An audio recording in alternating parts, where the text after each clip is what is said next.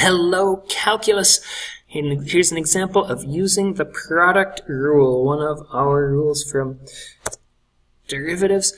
We have two functions. We have a function here that's a product of two functions. The first function, square root of s. The second function, s squared plus 8. So, f is the square root of s. That means f prime is, well, that's s to the 1/2 power, so f prime is 1/2 times s to the negative 1/2, also known as 1 over 2 square root of s. There we go.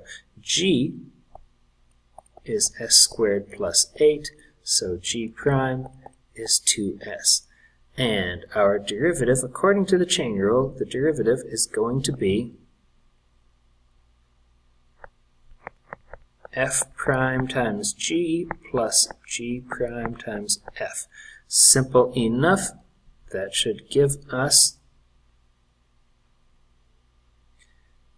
1 over 2 squared of s times s squared plus 8 plus g prime times f, which is 2s, times f, which is the square root of s.